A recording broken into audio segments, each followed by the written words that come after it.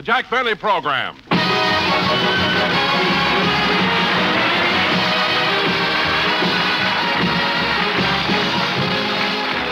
Jack Benny with Mary Livingston, Rochester, Dennis Day, Bob Crosby, and yours truly, Don Wilson.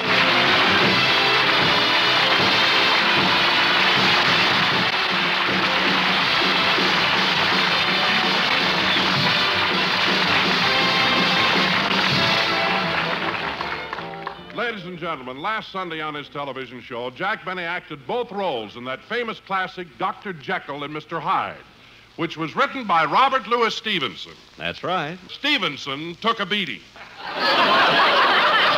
Wait a minute. And here's the star of our show, Jack Benny.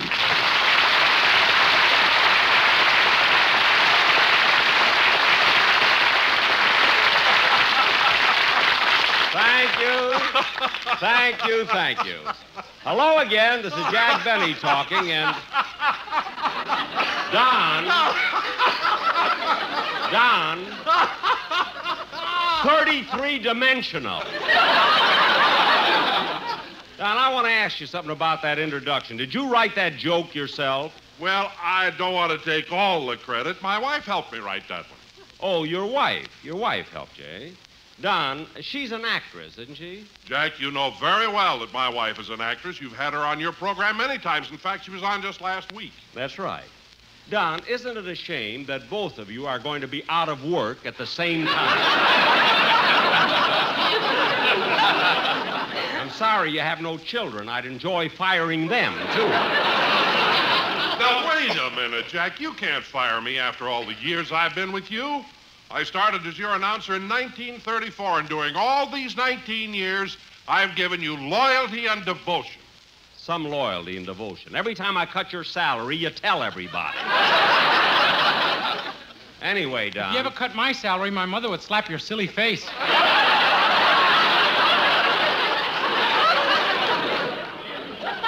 Dennis, in the first place, I wasn't talking to you. And in the second place, it's about time you showed up. How come you missed rehearsal today? I had a tooth pulled. Oh. Oh, well, then I'm sorry. Was the tooth giving you a lot of pain, Dennis? No. Oh. Did it have a cavity? No. Then why in the world did you have your tooth pulled? Because the dentist owed me $10, and that was the only way I could collect.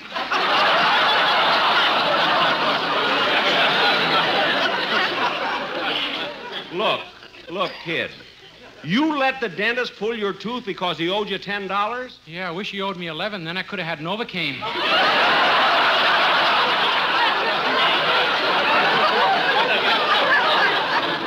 Well, I don't want to go into that anymore. I don't care whether Remley laughs or not. I don't want to go into that. Now, Dennis, look, I don't mind so much you're missing rehearsal.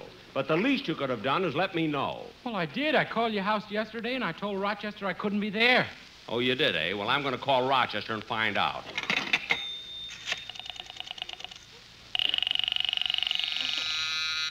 Say, Mabel, what is it, Gertrude? Mr. Benny's line is flashing.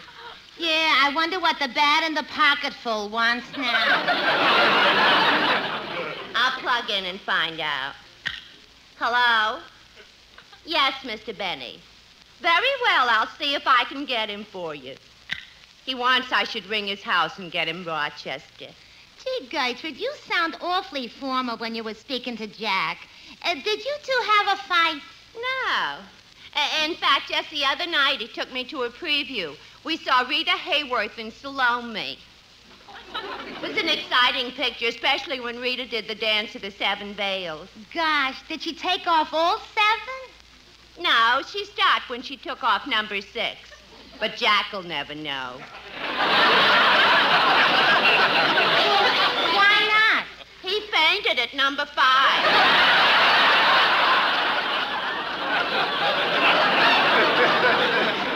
Are you kidding? Jack really fainted? Yeah. He closed those baby blue eyes and slid right off the seat. Well, what do you know? Look, you've been seeing a lot of him lately, haven't you? Yeah. I've been seeing Jack so often I had to turn down a date with Dennis Day last week. But look who's talking. Jeannie with the light brown teeth. Why not? He fainted at number 5. No, she stopped when she took off number 6. But Jack'll never know. Why not? He fainted at number 5. Are you kidding? Jack really fainted?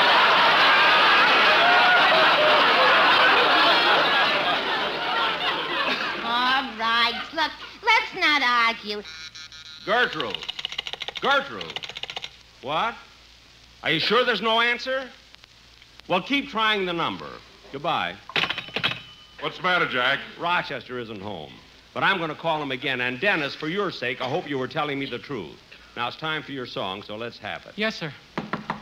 Oh, hold it, kid. Come in. Telegram for Jack Benny. I'm Jack Benny. Well, here you are. I'll be darned. It's from Fred Allen. Fred Allen? What does he say? Dear Jack, I have just been informed that I am to appear on your television show. That's what I get for telling my agent to get me anything.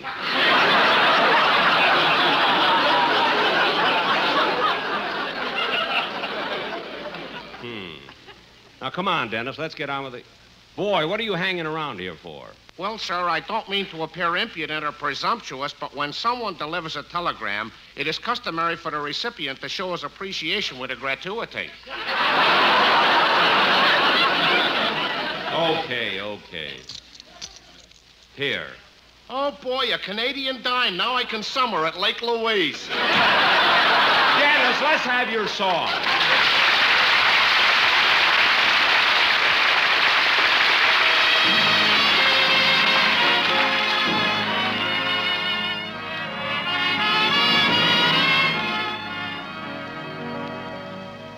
Pretend you're happy when you're blue. It isn't very hard to do, and you'll find happiness without an end whenever you pretend. Remember, anyone can dream, and nothing's bad as it may seem. The little things you haven't got could be a lot if you'd pretend. You'll find a love you can share, one you can call your own. Just close your eyes, she'll be there. You'll never be alone. And if you sing this melody, you'll be pretending just like me. The world is mine, it can be yours, my friend. So why don't you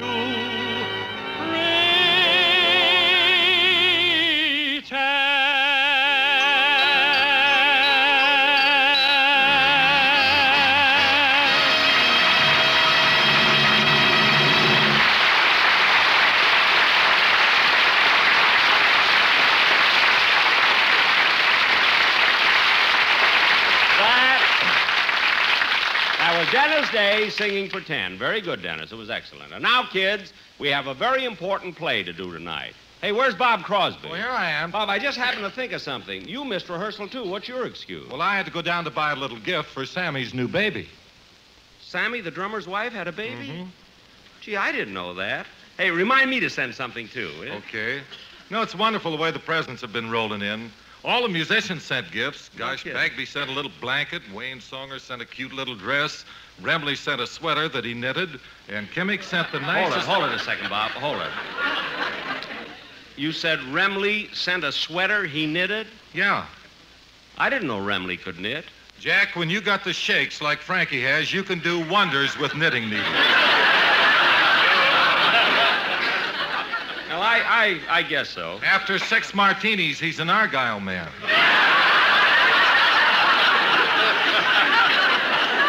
That figures. Now, kids, it's getting late, and I think we ought to start on the sketch we're going to do. Huh? What about the sketch, Mr. Benny? Well, it's based on that wonderful Universal International picture, Mississippi Gambler, starring Tyrone Power. I, of course, will play Tyrone Power's part. Wait a minute, Jack. Do you think you're the type? Well, He certainly is. He's young, handsome, and romantic, just like Tyrone Power. oh, thanks, Dennis. You're loyal and devoted. I'm nuts, too. Now,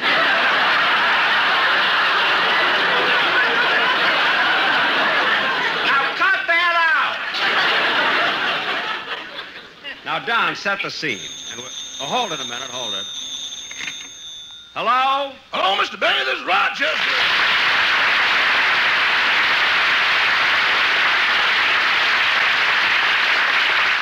Rochester, I called you before and you were out. I had to go down to the market to do some shopping for the house. Oh, what'd you get? I got a half-pound of hamburger, a can of peas, a can of beans, and a bale of alfalfa.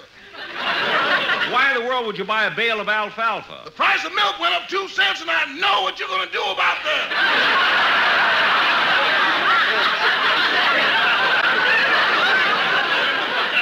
I am not. They don't let you keep them in Beverly Hills. Pasadena, maybe, but not Beverly Hills. Now, Rochester, the reason I called is because Dennis Day said he phoned yesterday and told you he'd have to miss rehearsal. Oh, yes, boss. I forgot to tell you. Oh, you did, eh? Well, were there any calls today? Yes, sir. I have them right here. Let's see. The income tax department called.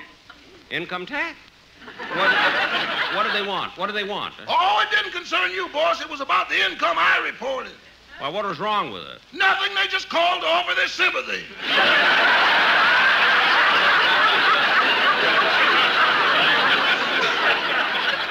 Well, that's your problem. Were there any other calls? Oh, yes, Miss Barbara Stanwyck called. She's giving a big party tomorrow night, and she wants you to be there. Oh, good, good. Black tie or white tie? White coat, you'll be parking cars.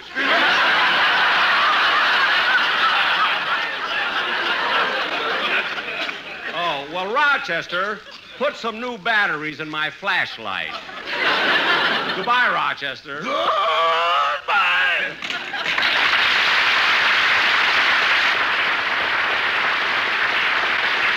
All right, Don.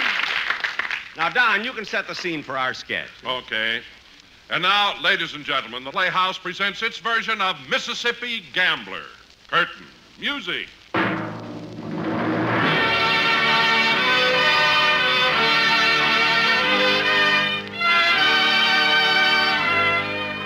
In the middle of the 19th century, the main artery of commerce and transportation between the North and the South was the Mississippi.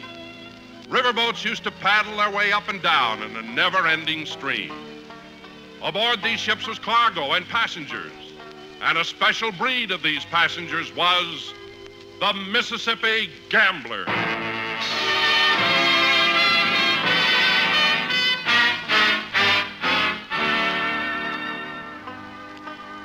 My name is Tyrone Benny. I'm a Mississippi gambler, and I've been going up and down this river all my life. The first 20 years were tough. Then I got on a boat.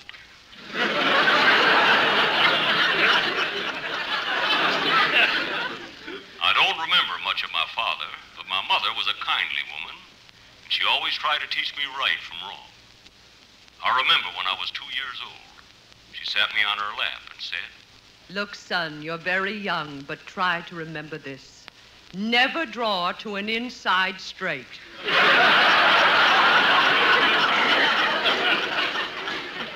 Ours was a wonderful relationship.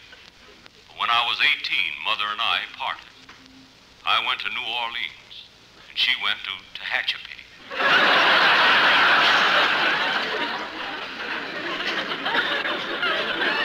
One day, my best friend, Robert Stonewall Crosby, and I found ourselves in St. Paul, and we boarded a riverboat back to New Orleans.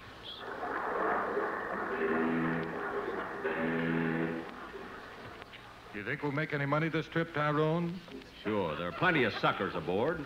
But, Bob, I don't know whether you're ready to be a professional gambler yet. Well, why not? Well, you don't keep a good poker face. Well, what makes you say that? Because I've watched you.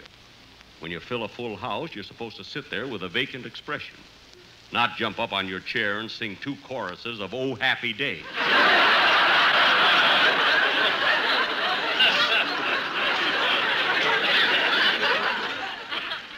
Wait a minute. Here comes a couple of guys that look right for picking. Let me do the talking. Would you gentlemen care to while away the time in a friendly game of cards? Well, I don't mind if I do. I got $1,000 I can spare. And I got a Canadian dime. You got your tip. Get out of here. Now, come on. We'll play some three-handed poker. Well, suits me. Here's the table. I'll deal.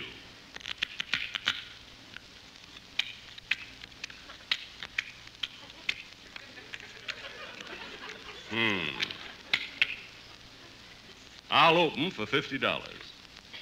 I'll see that and raise it 100. I'll see your raise and raise it another 100. That's too much for me. I'm out. Well, I'll call. Give me 2 cards. I'll take 1. I'll bet $100. I'll raise 200. Well, I'll just call. What do you got? 4 aces. Beats me. I got 3 aces.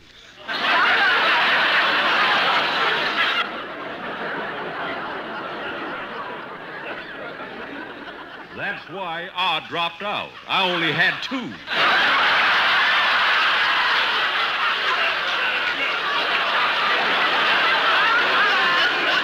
Say, wait a minute, stranger.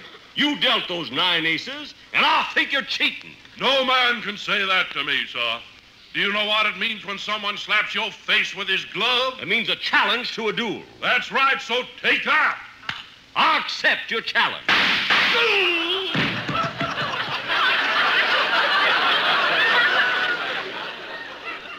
However, duels were small incidents on the river, and our boat pushed southwards. Our ride took us down past Wisconsin, Iowa, Illinois, and then Missouri.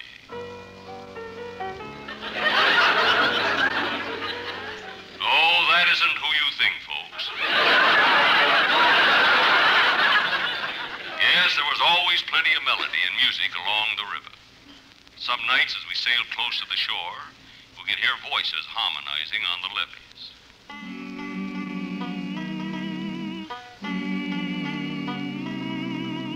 Roll on, river, roll. Up a lazy river by the Almiron. That lazy, lazy river in the noonday sun. Linger in the shade of a kind old tree. Throw away your troubles, dream a dream with me. We're going up a lazy river where the robin's song awakes a bright new morning. We can loaf along. Blue skies up above, everyone's in love. Up a lazy river, how happy you can be. Up a lazy river with me.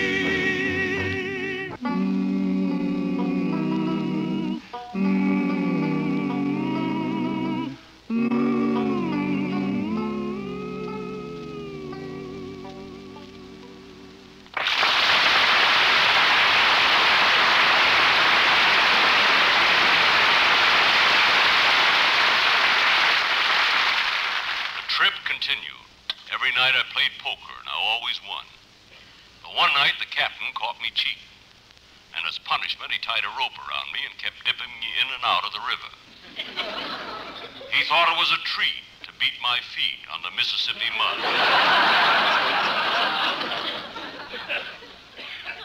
Shortly after this incident, that I met her. I remember when we were first introduced, she said, I'm awfully glad to meet you, monsieur. And I hope you and I can become good friends. Very good friends. her name was Yvette. And she had come aboard that morning at Albuquerque.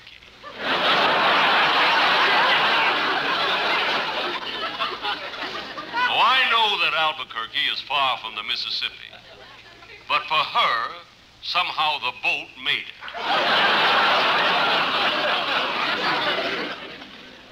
I told her that I, too, hoped we would become good friends. And she said... You are very kind, monsieur.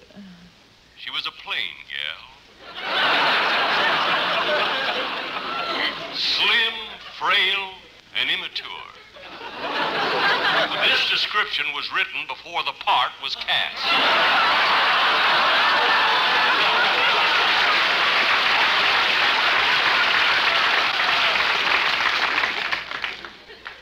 We fell in love, but because her brother hated gamblers, we had to meet each other secretly.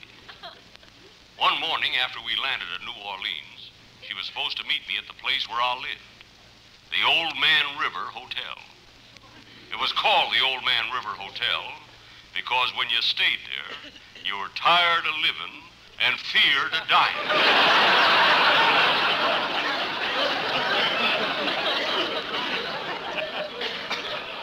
While waiting for her, I thought I'd have some breakfast and call room service. Soon the waiter was knocking at my door. Come in. Did you call for room service? Yes, I want some breakfast. Orange juice, coffee, and let's see, what can I have with the coffee? Well, we have toast, English muffins, donuts, and Cimarron rolls. What? Cimarron rolls. Look, waiter, bring me some orange juice, coffee, and a Cimarron roll. Okay, and you're lucky. Yesterday, I couldn't have brought you any Cimarron rolls. Why not? We were out of cinnamon. All right, just go get it. He brought me my breakfast, and I finished it. And then Yvette arrived. She looked so beautiful standing there in her new knitted dress. I could tell it was newly knitted because a drunken guitar player was still working on it. Darling, you're here. Oh, yes, Jerome. I'm sorry to be late, but Don't talk. Just come into my arms. Now, let me kiss you.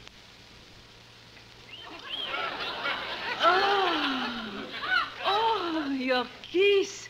It is so wonderful. It tastes of Cimarron.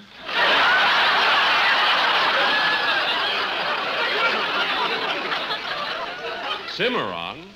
That's French for cinnamon. Oh, then I must apologize to the waiter. Who can that be? Oh, it must be my brother. He followed me here. Hey, wait a minute. Monsieur, at last I have found you. You pig, you dog, you snake. I break you in two. Oh, Denis, my brother, listen to me. Oh, j'aime cet homme et il aime moi. Et quoiqu'il est un joueur comme du fleuve et nous sommes des aristocraties, je lui marierai sans égard pour qu'elle te dise. What did she say? I do not know, but dig that crazy language. Now look. Monsieur, my sister will not marry your gambler. I challenge you to a duel. What? I slap your face with my glove. You're supposed to take your hand out of it first.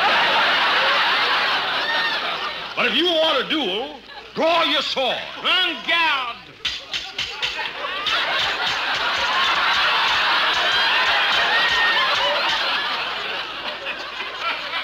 I thought he'd be an easy victim for me.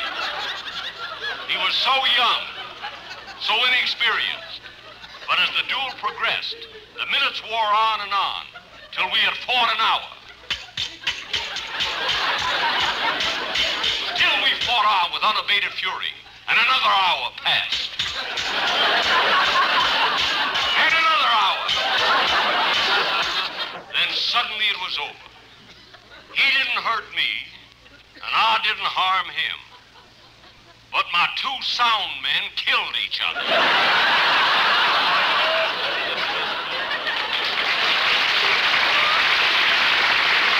That is my story.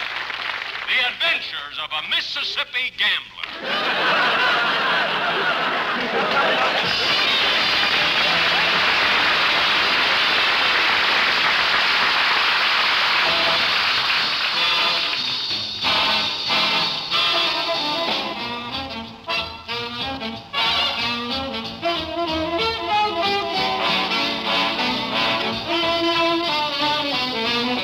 listen again next week to the Jack Benny Show. Don Wilson speaking. This is the United States Armed Forces Radio Service.